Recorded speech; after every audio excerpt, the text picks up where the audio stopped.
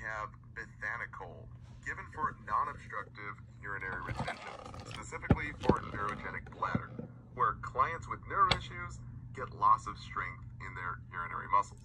So think bethanechol for bladder control. It helps to treat urinary retention.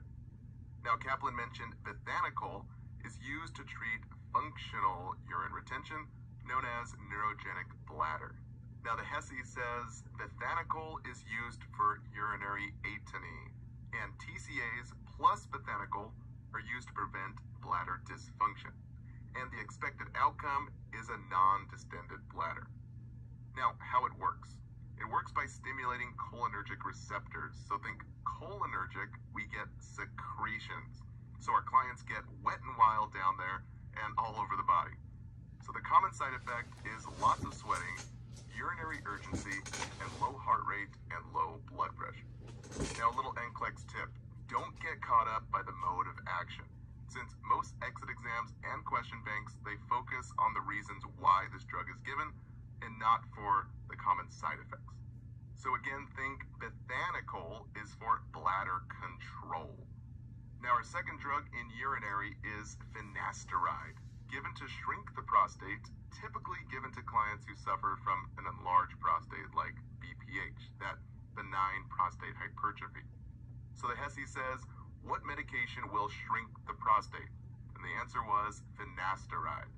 So the memory trick is a little bit fun here.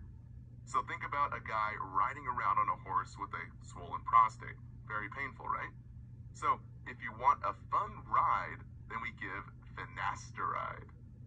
Now, the third drug in urinary is terazosin and tamsulosin, given to treat urinary retention in clients with enlarged prostates that hold back the urine.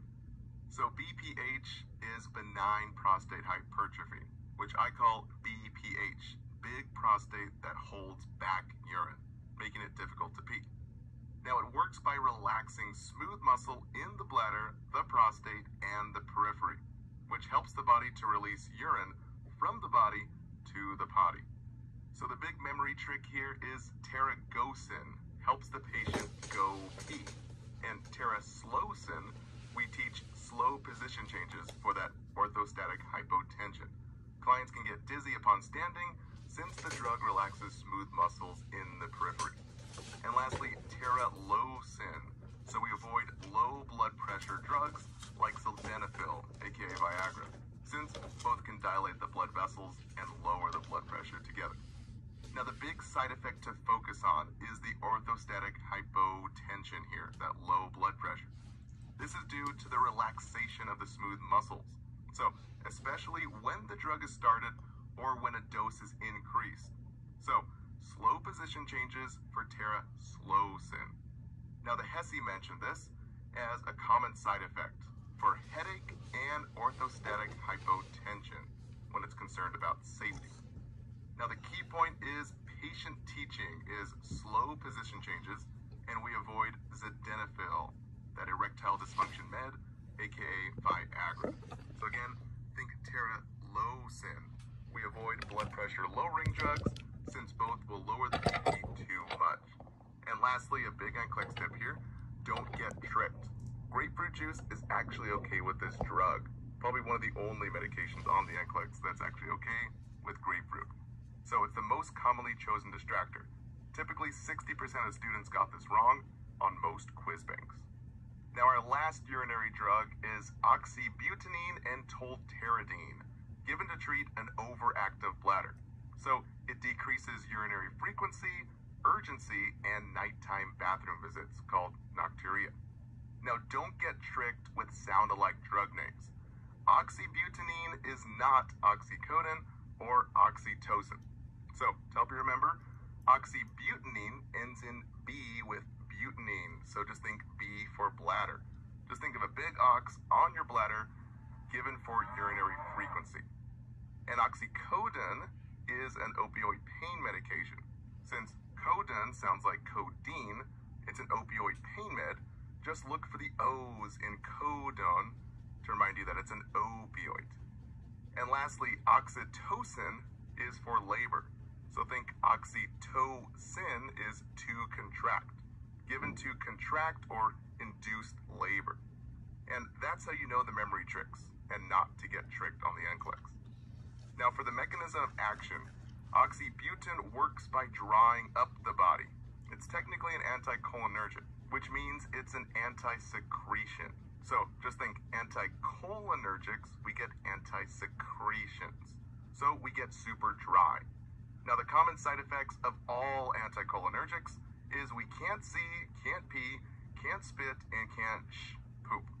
So can't see, we avoid giving anticholinergics to clients with glaucoma. Now the ATI mentioned that this medication can cause blurred vision, dry eyes, and we avoid glaucoma patients. And you can't pee, we avoid giving to BPH, since that big prostate holds back the urine already. Giving anticholinergic would make the BPH worse. And you can't spit with this drug, so the ATI mentioned that we get a dry mouth. So we teach patients to use artificial saliva products and sugarless candy to keep that mouth moist.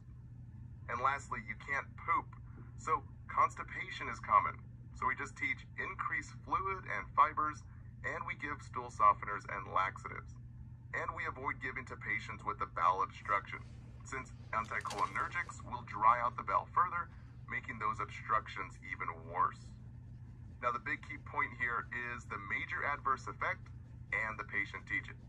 So as far as the major adverse effect, urinary retention is the biggest one here, since the drug can work too well in dry into the body and stop urination altogether. So the key term is no urination all day. We must report this to the HCP.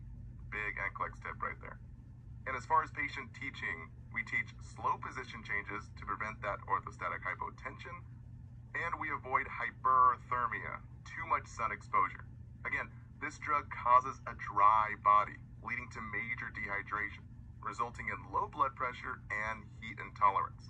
So, for teaching, slow position changes and increase the fluids.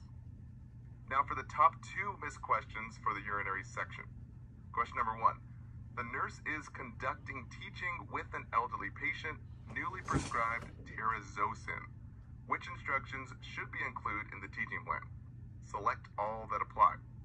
So this question's asking about terazosin, which instructions to include. Now, before you look at any of the options, always think of the first few things you know about the drug or the disease. So the memory trick for terazosin, we use teragosin. It helps the client go pee. And teraslosin, we have slow position changes with that orthostatic hypotension. And then teralosin, we avoid giving any blood pressure medications that can lower the blood pressure further. And yes, it's okay to have grapefruit with this med. Now, option number 1, it is not necessary to avoid foods that contain grapefruit. Yes, so it's okay to eat grapefruit on this medication. One of the only ones that we can give on the NCLEX here. Now, option 2, make sure to change position slowly while on this medication. So yes, this is also correct. Teraslosin, we have slow position changes to prevent that orthostatic hypotension.